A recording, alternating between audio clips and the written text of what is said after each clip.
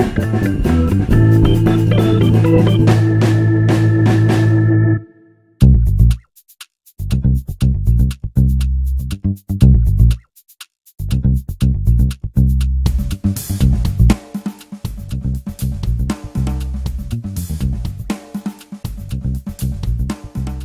worked on all the telethons, I worked on the 999 series. Out of town. The Ox Quiz. Trip to Wexford. Teddy Bears. That was a fantastic show to do. Summertime specials. Also, some of the freewheelers were a lot of fun. Oh yeah, freewheelers was a lot. Freewheelers was great fun, especially the director, who was a lunatic. I mean, from the very beginning, we had just BBC in this neck of the woods, which had a very London-centred view. So Southern came along, and what it has meant to our TV heritage, not only in the South, but across the whole of the nation. Programmes like Run Around, Freewheelers, Out of Town, you know, House Party, who could forget that, and Wurzel Gummidge. All these terrific programmes made here in Southampton to be enjoyed by everyone. I think it has to be Country Ways. That's the one I was going to say. And I used to really enjoy Wurzel Gummidge as a child. Oh yes, so I Wurzel must say Gummidge. Oh my Wurzel gosh, I Gummidge, forgot that. Yeah. Oh, I think it would have to be Coast to Coast. I think the classical music programmes that we used to do on Southern television. The operas at Glyndebourne, House Party. Well, for me, I think it was the Enid Blyton series that we did. TVS did those for 2 or 3 years. Greg Dyke, who was director of programmes at the time, gave me this Ruth Rendell book and said, I fancy producing this, what do you think? And I took it on holiday with me, read it and came back and said, that's perfect, Romsey would be the ideal location. So my claim to fame from TVS always picking Romsey as a location for Ruth Rendell. It's day by day, yes. I would say. Yes, that's local television. Fraggle Rock.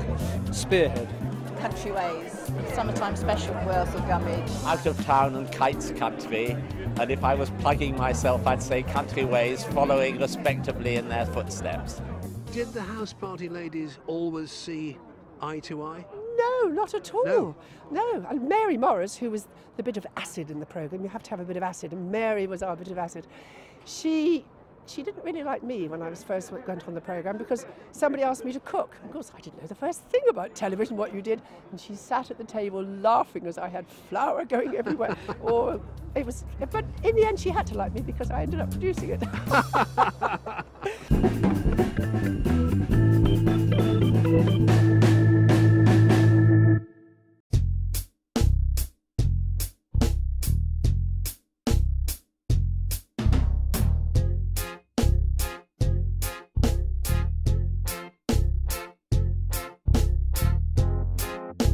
We all look a bit older, I'm afraid, but that's the way life is. What did my husband say? Some of the people would be older and some of them would be elderly. I enjoyed every second I worked there. Basically to see who's still standing.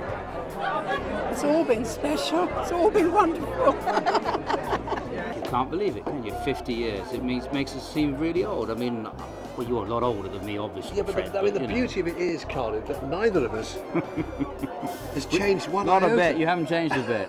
Not a thing, really. It's just the same as Peter Pan of television, or Dinage here. It's just like one big family. It was just absolutely fantastic. We miss it all the time. Yeah. And of course there's the big OB unit out there, which is absolutely wonderful because I cut my teeth on that.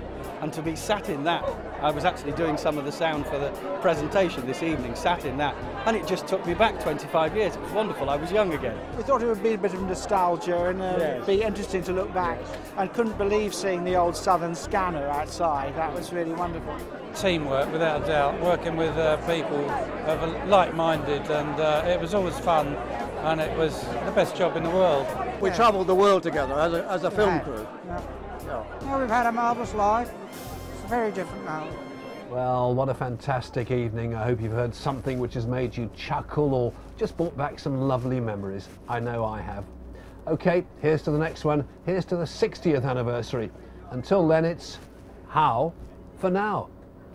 Good title for a show, that, you know. I must remember that.